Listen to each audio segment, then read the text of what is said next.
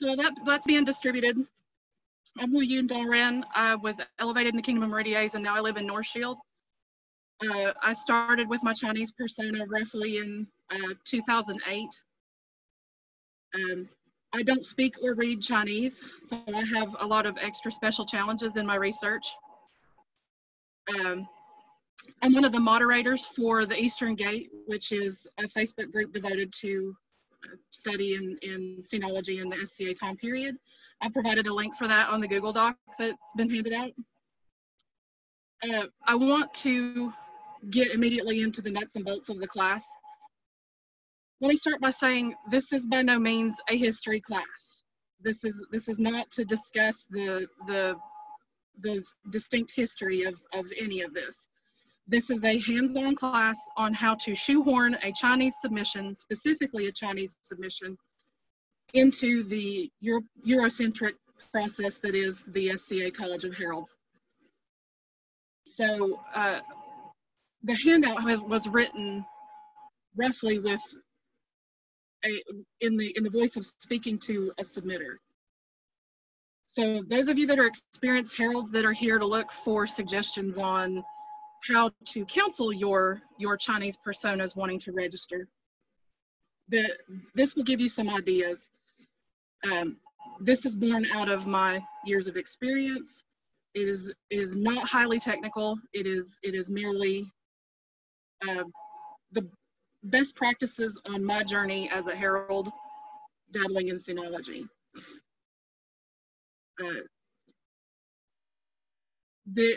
Through the years, we've had suggestions on creating a whole other college just for extra European personas. I use extra European instead of non-European because that language is more inclusive. There's no reason to do that. We have a perfectly workable system, even if it's not entirely historically accurate. There have been discussions over the last couple of years that dabble in where this crosses the line into appropriation. I had a discussion with a user online not long ago where their argument was, well, as long as you don't look stupid, do whatever you want. I can't condone that particular line of reasoning. Their argument was, well, the European personas won't know the difference.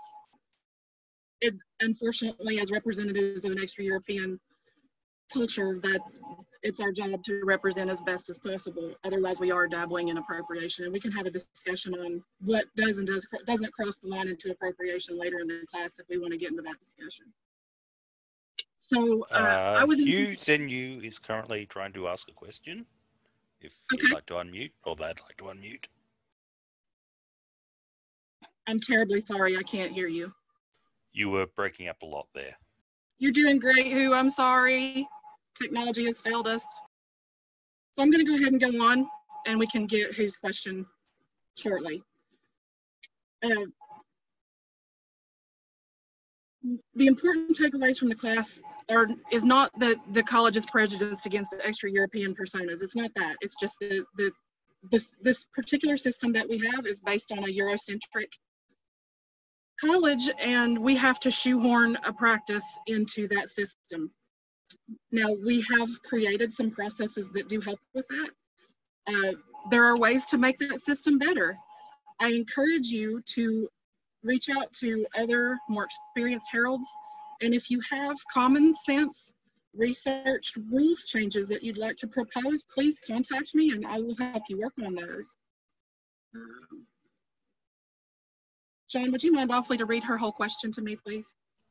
Okay, it says, I'm a baby Scadian, and I, as a white person, am concerned about how to navigate the tricky waters that can surround having a Chinese persona.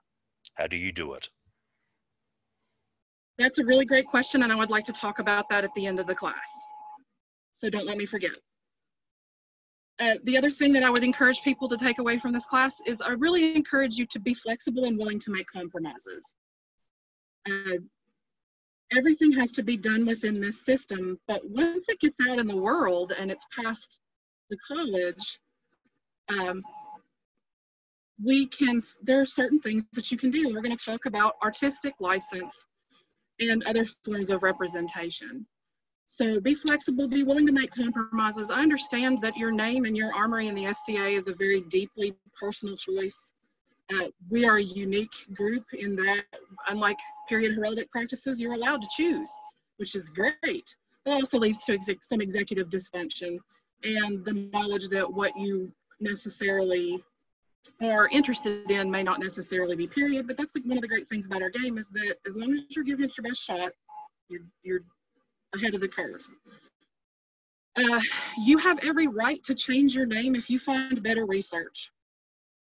I encourage you to do that. My Chinese name had probably 5 different iterations before I figured out exactly what was the closest to what I wanted and what was the most period. So I have scrolls with different name associations on them.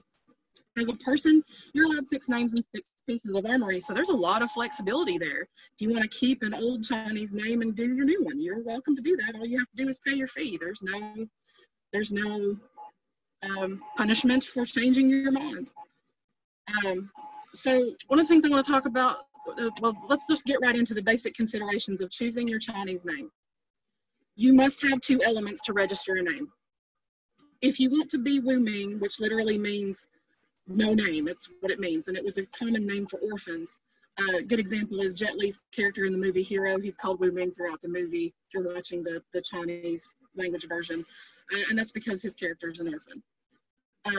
We'll definitely use things like the branch name allowance to get you something that's registered. So if you want to be Wu Ming of Onstiora, then as long as there's not another Wu Ming of Onstiora, that's great. And we can, if Wu Ming of Onstiora is taken, we can get you Wu Ming of wherever you grew. As long as it's a registered branch name, we can use it. You must have a name to register visual heraldry, and I use the term visual heraldry instead of armory because there are not bestowed arms in China. So this would be your visual heraldry.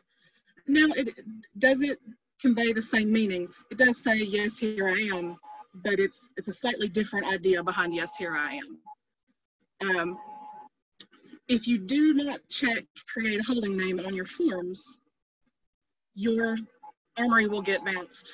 I highly encourage everybody as you're going through your form to check, to leave do not create a holding name unchecked. You definitely want to do that. You can always change it later. While things do get set in stone for database purposes, that's just a tracking thing. That's not, nothing is ever set in stone. We can always fix things. You cannot use your persona story to, can't use your persona story to document your name. We have to tell people that all day, every day for European personas. So it's not uncommon to run into that consideration. This is the important part. I had a consultation over Discord with a person who wanted a very specific name. And they were concerned about the name characters that they were going to use.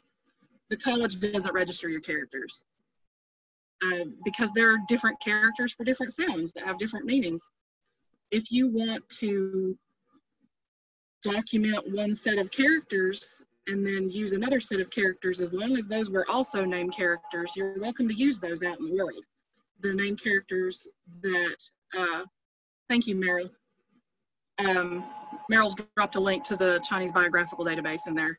And I apologize for not having that in your handout. Again, I completely rewrote it from scratch, mostly from memory and a worn out copy right before class. Like I said, you can't, we don't register your characters. They're nice to have because they help us with dates. You have to have dates for your name particles. But the college doesn't care if your name characters were a character.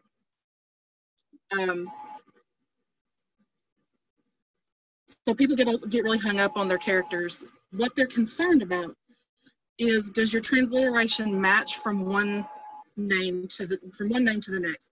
You can't use a Wade Giles description in one name particle and opinion in the other. We're looking for consistency. But nowadays, you know, unlike when I started, it's pretty easy to find a comparable transliteration. You have to date your name elements. Don't take it for granted. Never take dating any of your name particles for granted. And that's in European names. Always date your name elements. Because Chinese names do tend to be monosyllabic in their particles, it behooves everybody, but especially Chinese and a lot of Asian personae, to file a blanket letter permission to conflict. And while you're at it, do your heraldic will too. Always, always, always do those. So I want to move on to basic considerations in Chinese visual heraldry. I do want to stress that this class was meant to be a workshop. So if you're not sure what a heraldic will is, contact me after the class. My email address is on the Google Doc, and I will be happy to help you with that. Basically what it says is what happens to your intellectual property, namely your name and armoury, after you die, so that people don't have to worry about that. So please, please, please do that, and I'll be happy to help you with that. Basic considerations in Chinese visual heraldry. Chinese heraldry and European heraldry, at their very core, are the same thing. They are a method of identification. Now, that's where the similarity ends. And again, mostly for upper and ruling class people. Unlike truly period European heraldry, Chinese heraldry does incorporate symbology. From what we know now, the Victorians ascribed a lot of symbology to heraldry, and we know that that's not necessarily the case in a lot of cultures, European cultures and period. There is no Chinese College of Heralds. The closest thing that we have to a Chinese herald is someone that was invested with the authority to speak for the emperor on very specific terms. There are not people who wander around researching, registering, and bestowing heraldry. So there are some things that are the same between Chinese heralds and European heralds, but they have to do with administrative functions, not necessarily what we tend to think of heralds in the SCA as researching names and armoury. There is no height of heraldic practice in China. The symbology is traded, used, updated, added to all throughout the SCA period, because there's no College of Heralds to regulate that. There is no system of bestowed heraldry in China.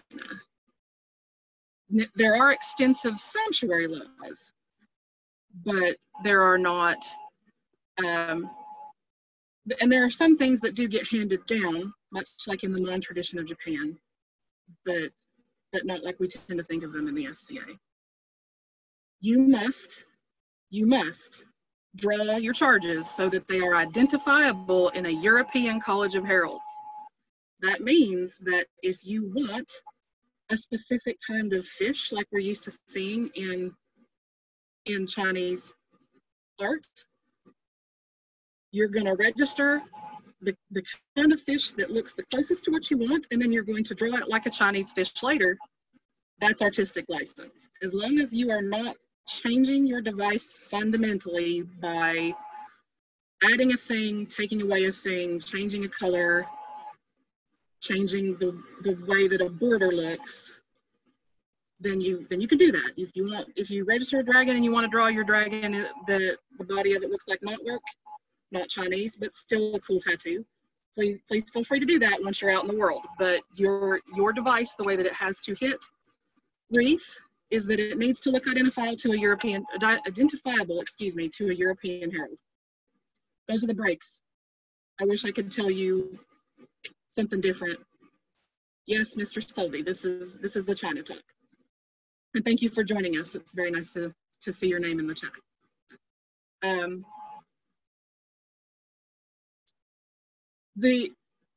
Let's get down to the brass tacks of what the submitters want. The submitters want to know what symbols are most prevalent and what they can use the most. I encourage people to go with the 4 symbols. It's referred to as I'm going to butcher this, and I'm sorry. I'm Southern. Again, I don't speak or read Chinese, but my nearest approximation is Xi Xing. I'm very sorry. The first symbol is the Azure Dragon, referred to as Qingwu. Associations are water, rain, power, and the East Cardinal Point. Dragons with 5 toes are reserved specifically for the Emperor. I have seen submissions get bounced because they have 5 toes. Just draw it with 3 toes and you'll be fine. I disagree with the idea that something should be bounced for the visual weight of a pizzle, but I'm not wearing the big hat. Dragons are one of the oldest symbols in China, and I apologize for my phone dinging. Dragons are one of the oldest symbols in China, along with the cicada. Cicadas are a really good symbol of longevity. One of the first times that we see a cicada is roughly the same time period as a dragon. So we see that insect in embroidery. Dragons are depicted as early as 1046 BC. It's entirely appropriate to have dragons and tigers locked in particular struggles. So, because it's, according to legend is the thing that we don't like to hear as a Chinese researcher, because that means that nobody knows where it started and we don't really have documentation for it. But according to old legends, dragons and tigers are part of a celestial battle that keeps the order of the heavens. The white tiger, Bahu, is associated with protection, balance of power, and the West Cardinal Point. Also an important charge to the Mongol people. We saw tigers painted on the Mongol rattan shields because the Mongol word for tiger and the Mongol word for protection, which I cannot pronounce, they sound roughly the same, and a lot of East Asian cultures like puns related to how words sound. The vermilion bird often gets confused for a phoenix. It is not a phoenix. They're associated with fire, nobility in the south. The Chinese analog of a phoenix is called a fenglong, and while they're both legendary creatures, they're not the same thing. The fenglong is the critter that was associated with the Empress. Vermilion bird is more like a guardian or a gatekeeping entity. The black turtle, also referred to as the black warrior, is a turtle, but more importantly a long-necked turtle, and sometimes depicted know who you cannot. I wish I could tell you differently. You cannot use a fenglong in your heraldry because that is reserved for the Empress of China. So this turtle is depicted as a specifically East Asian long-necked turtle, or with a serpent wrapped around his body, and together they're one entity. It's not like there's a name for the serpent and the name for the turtle. Also an important critter to the Japanese, said that the black warrior guards the gates of Kyoto. I'm going to need John to read that question here in a minute because I can't read all of it. So I've included some pictures that demonstrate a little bit of visual heraldic practice in China. You can be mad at me for including a movie. I like the visual representation in John Woo's Red Cliff because as movies go, it's pretty close. It's not terrible. There's a lot worse.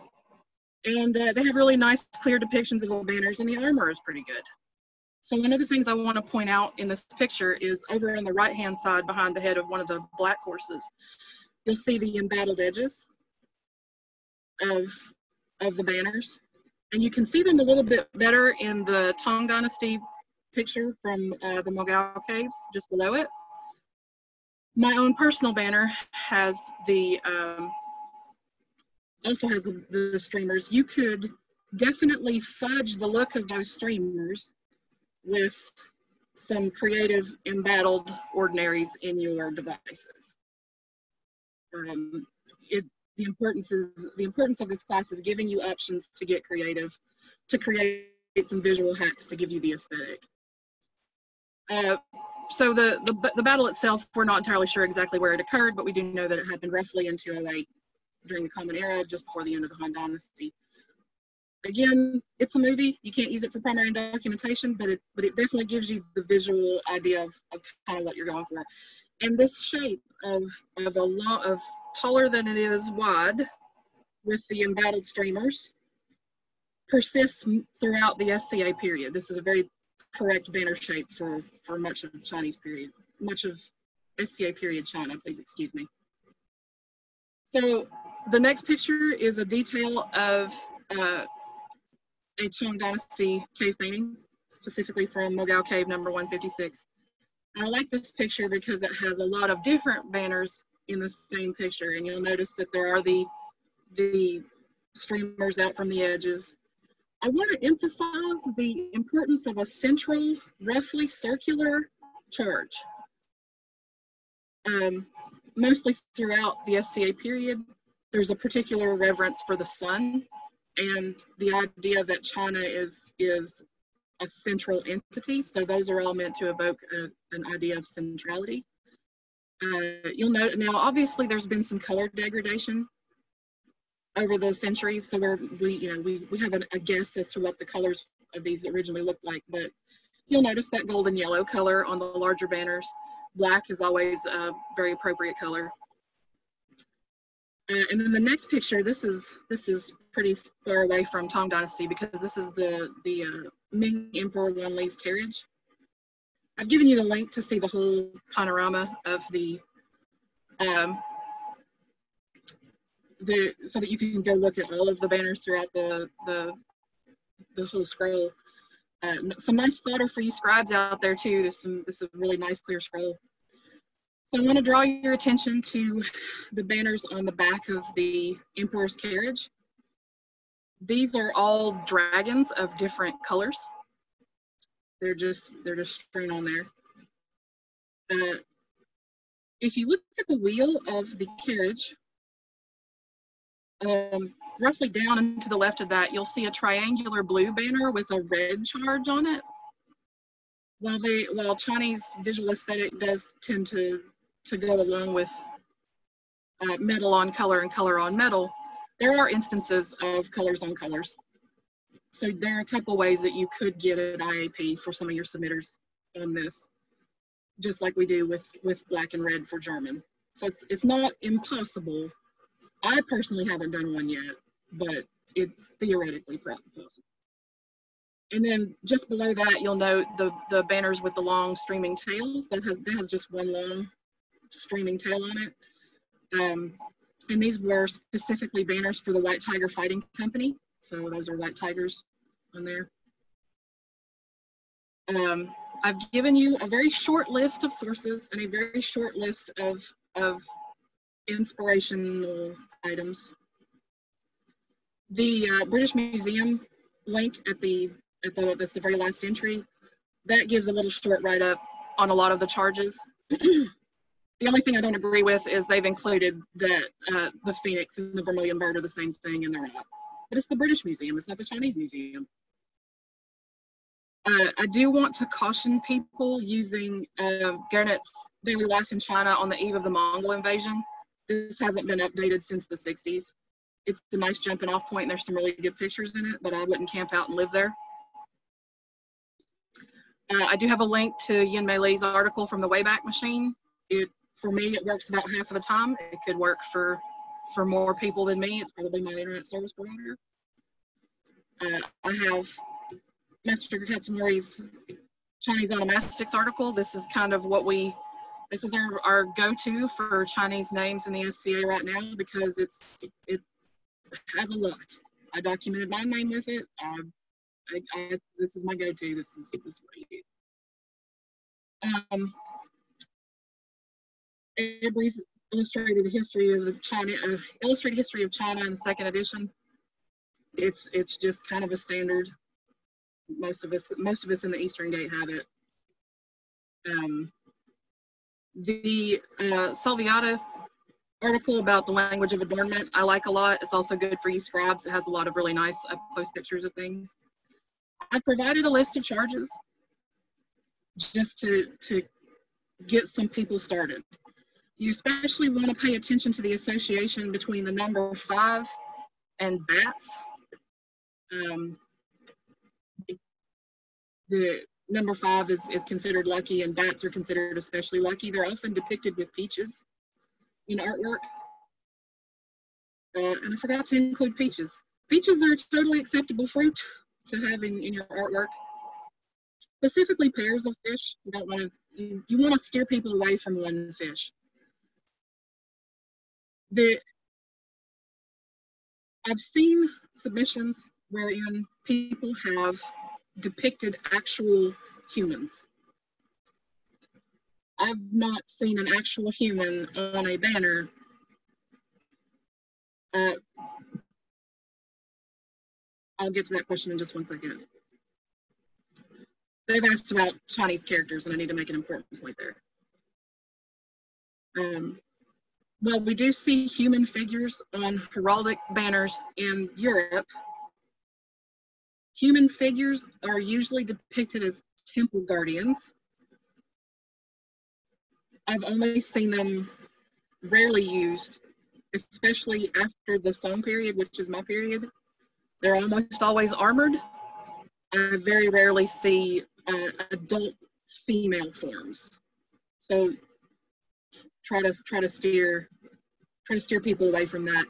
If what they're going for is a proper Chinese aesthetic, if they just really want a Chinese woman on their device, I mean, you know, do more power to you. I don't particularly think it's a good idea.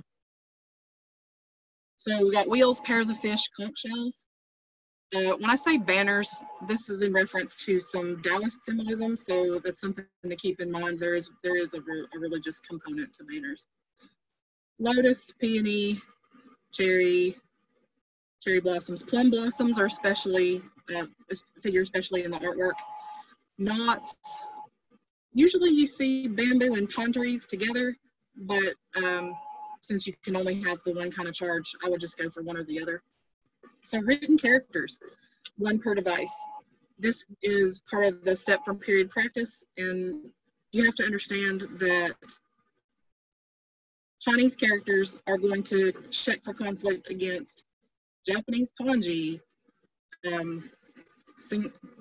any other symbols. So the alchemical symbol for sulfur, the astrological symbol for Aquarius. They're all going to count for conflict. But it is an extremely correct practice to have your name in characters on your banner. And you tended to be a light set of characters on a dark banner, usually light blue. So you can't really register your whole set of name characters as your device, which would be what would actually be period. But you can encourage people to do that with their camps to create a more correct aesthetic. So they can't register that. There's nothing saying that they can't have them on their camps, and it looks great. Bats, cranes, and number 5, cicadas, dragonflies. Dragonflies are all over the art.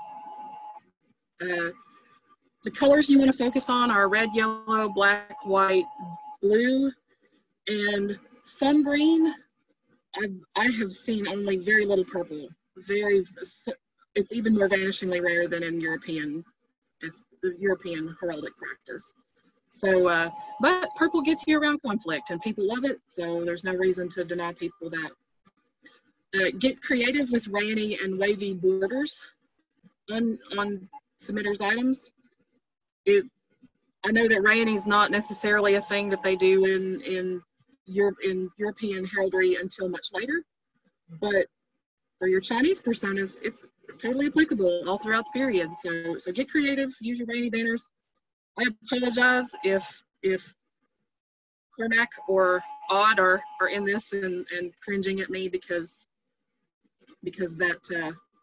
I'm encouraging people to do this, but it's not about European heraldry, it's about Chinese heraldry. definitely focus on those central circular charges. Obviously, you can't have everything be a circle. My own banner, my own device is a black crown of thorns around a black lotus. Not especially Chinese, but from far away, it does focus on that central motif. So this was supposed to be a workshop, and I am flattered by the turnout, but now I would like to try to answer some questions. So John, could you throw those at me, please? All right. So the first question that you missed was if the beast charge is not easily identifiable to European heralds, is there a route of submission or research you suggest? For example, something that doesn't have a common or universal translation, could you submit something as a vermilion bird, and would they not confuse it for a phoenix? So I want to talk about that because there was the whole discussion of firebirds, of Russian firebirds no longer being registrable, and then they were brought back, and there was just a lot of up and down about that. I encourage people with Chinese personas not to try to register phoenixes, even though this is going to touch on the idea of appropriation, even though that a phoenix is a perfectly acceptable charge for a European persona. For a Chinese persona, that is not acceptable culturally because it is reserved for the empress. And because we have the precedent in place that the five-toed dragon is reserved for the emperor and therefore will bounce, I am desperately afraid that you will open up the can of worms of making it so that people can't register phoenixes. And there will be a long debate about that, and I just encourage people to think about that when they attempt to register a phoenix. Now, that being said, I did have a submitter want specifically a vermilion bird. Now, this particular submitter does have Chinese in their background. We compromised visually from a specific. I want to say that the charge was a dunhill cock. I looked for a yard bird with a long tail, and that was what I attempted to offer and say, let's go ahead and just register it as this, and then whenever you get it through the college, you can draw it with a nice lovely tail, and it will be a vermilion bird to you. And this is where I got into to a submitter being less than flexible. But I understand she wanted what she wanted, and that's what she wanted, and she couldn't have it, so she didn't register heraldry. Maybe she'll try again later. I hope she does.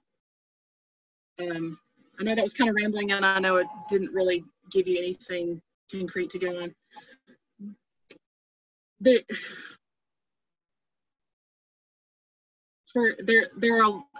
Everything is a case-by-case basis, and it takes being creative with your art and your eye.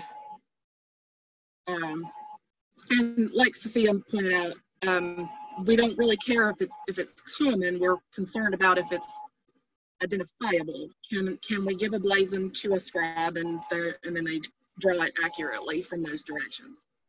So somebody mentioned wanting to have a keylin. I want to say that we've registered those before, but that doesn't necessarily mean that it will go again, because precedent is always changing. The key is to be creative. The key is to look at it from a different point of view. Is there something that looks close that we can turn into that after registration is over? So, next question. Question 2. From what sources do you draw these references? By that I mean, what is considered common enough symbology to get submitted as a charge, and how do you prove that in submission? Like you said, human figures are almost only found guarding temples, so that is uncommon, but a mythical beast could be painted multiple places. How common should something be, and how do you prove it common? Okay, so like Sophia mentioned, we're not necessarily concerned about common. We're concerned about identifiability. I reference the phrase common because that's going to get a better chance of a herald or a scribe of a Eurocentric bent to understand what you want. And this thought process came out of a conversation that I had with Reef not too long ago, wherein the idea is that a Chinese person has shown up in a European court and has done something awesome, and a European herald and a European monarch has decided to bestow them heraldry through their College of Arms, and now a European herald has to suddenly give this Chinese person arms. So it has to be something that we can put in front of an artist and say, can you draw this? Now, that being said, again, we're working from a not necessarily heraldic tradition into a heraldic tradition. So the list of charges that I've provided in the document, almost all of these come from that British Museum PDF. And the reason that I've included this PDF is not that it's primary documentation, it's that it's meant to be an inspiration. So the list of charges are all things that if I say to a European herald that, you know, a pine tree, they're going to be able to draw that. So it's not really a question of a source, it's a question of an inspiration. I hope that answered your question. What's next? We never did do the question of appropriation of Chinese culture from right at the start. Okay, well, then let's tackle that now. That's a philosophical discussion wherein we talk about wealth. And I don't mean wealth in the sense of material goods. I'm talking about in the sense of power. What is the thing that we trade in the SCA? And that is intellectual renown and our oral tradition. So you have to think of appropriation in terms of who has the power and where's it going. When we, as I say we as white people, because I am a white people, nobody in the world is going to believe that I'm Chinese. So I do get embarrassed when people introduce me as Wu out in the world because that's sticky. When we as white people want to practice extra-European personas, we have to be diligent in the idea that we are not commandeering that culture. We have to be able to step back and accept feedback and be willing to be corrected. There's a certain amount of humility that goes into practicing an extra-European persona. At the same time, that's not to say not to trust your own research. You should definitely trust your research, but always be willing to find out more. As a baby Scadian who wants to do a Chinese persona, thank you so much. I really appreciate that you want to delve into something that's an extra-European persona.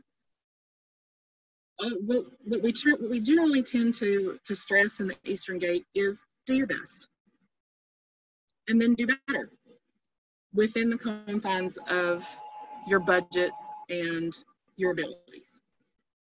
It's better to do a basic thing well than to try to do an elaborate thing poorly, which also fits into the idea of having a Chinese persona. So it's better to have a simple name or simple device or no device at all than to get married to a particular idea and be hurt when it doesn't work out.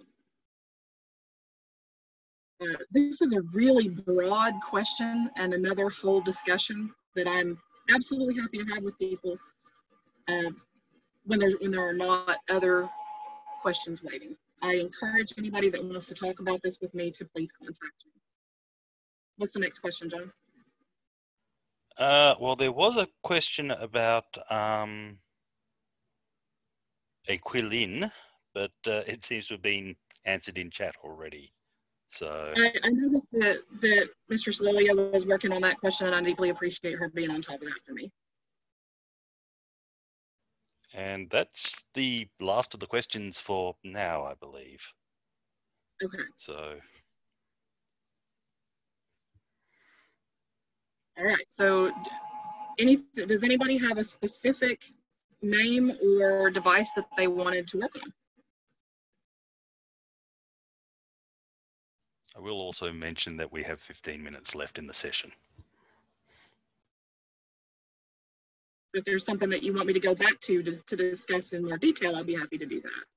I have a question. Where will the recording be put? That will be, honestly, I'm not quite sure. I'm the moderator. I'm not actually part of the, I'm not responsible for that one. But I am sure there will be links posted on the website after the event finishes. Cool, thanks. Yeah, the event staff have been very diligent with that. I think that it'll be pretty easy to find. And if not, I'll definitely put a link to it in the Eastern Gate group. So it's pretty easy to find. Anybody else?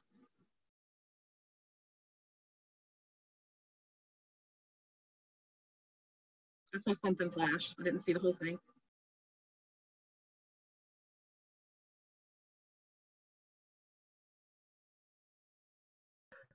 I guess I just wanted to comment, excuse me, and say thanks for doing this, because I think we all have to, those of us who have been in the SCA for a while and were so used to thinking of everything in terms of European heraldry, I think it's only going to expand to other cultures in the coming years. And so we just have to expand our knowledge and our practices. I know I personally am, not a Chinese persona, but as a herald, one time I helped out at SCA, at Herald's Point at Penzic, and they had me on armoury, and this young woman came down and she says, well, I'm half Chinese and half Irish, and I would like a device that would show both sides of me. But then it turns out that somehow she got at my table and she hadn't submitted a name yet. So I was able to push her off to the name heralds, because it's like, well, you've got to have a name before we even talk about a device. But that got me thinking, I don't know what to say. You dodged a bullet. In that particular instance, what I would encourage heralds to do is listen to the person's background and then steer them in direct. Again, you have to get creative. You have to think outside the box. What I would do for that particular submitter is suggest a green charge.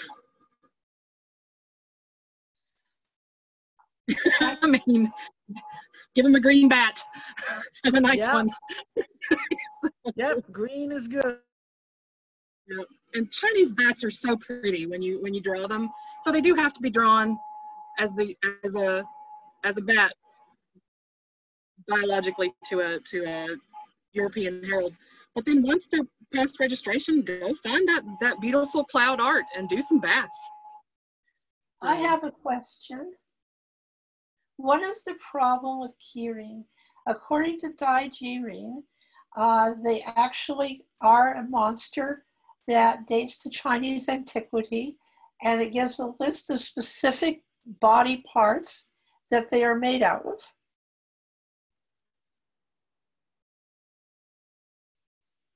I'm afraid I don't understand the nature of your question. I'm sorry. Well, when you say what's the problem? People were saying just a few minutes ago that keyring are not available as a charge. And I don't understand why they would not be available as a charge, because they're described as a fairly standard monster. Or at least they're describable as a fairly standard monster. Yeah, and Lilia brought up a good point. I did happen to just look up in time to see this flash. We may have to blazon that it has the legs of a X and the tail of a Y, because that's how they're described, and that's how Chinese dragons are described. The legend goes that dragons are made up of pieces of all of the other animals of the Chinese zodiac, which I think is really cute and whimsical. So that would be something we could do, is we could label the individual parts. Yeah, I mean, it does have a standard list, at least some places. At least This is a precedent from like 1991. Oh, And it's an antique. It's an antique. And just because someone then didn't, I mean, they may have drawn it horribly. They may have drawn the wrong thing, right? Yeah. They may have misunderstood and put the wrong body parts and claimed it was a Kieran when it was nothing of the sort. So that precedent is not fatal. You just need to do your research and document it as a new thing. Find somebody that wants to have a Kieran. I will send them documentation.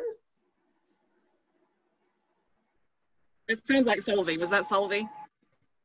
Yes, this is the evil Solvay. Not evil at all. I'm so glad you could make it. And like Sophia and Lilia were saying, just because there's a precedent doesn't mean it can't be overturned. We just have to be diligent and be willing to do the legwork. It's actually fairly simple legwork if you read Japanese, but it's anyway. Anybody else?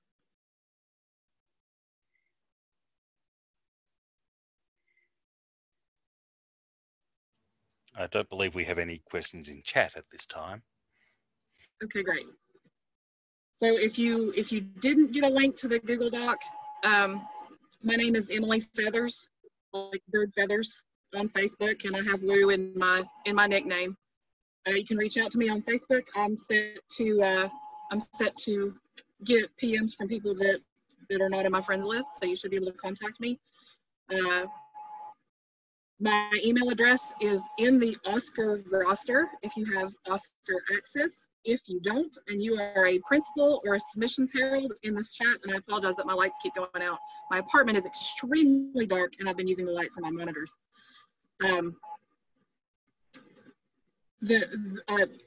go on record as giving a principal or a submissions herald that can see my email in the Oscar roster to give that out. I do want to stress that if you are making your own recording of this, because I have heard a couple people mention that they're going to make their own recording that is not through the recording on for No World Heraldic, I don't grant consent for that. So please use the No World Heraldic recording. I'm sorry that I had to bring that up, but I did. So yeah. I'm happy to talk more about anything that we didn't have time to talk about, especially appropriation. That's a really important thing to talk about. We didn't even talk about white saviorism, which is what we really deal with a lot in the SCA Scenology community. The appropriation really takes the form of white saviorism. That's a whole other discussion. So we have to talk about that at some point. Well, you mean Lost Horizon? I'm sorry? Like Lost Horizon.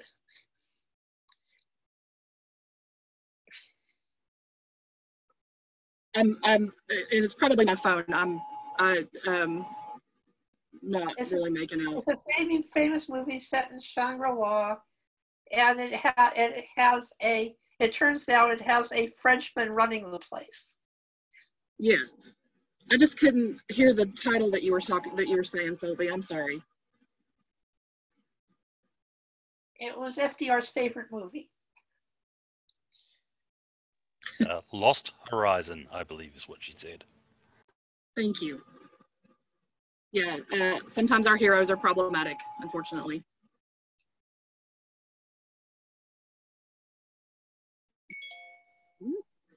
Well, we have about 6 minutes left. I will return everybody to their evening, and thank everybody so much for coming. Please reach out to me. I love to talk about these things. So we'll see you at the next thing. Enjoy your symposium.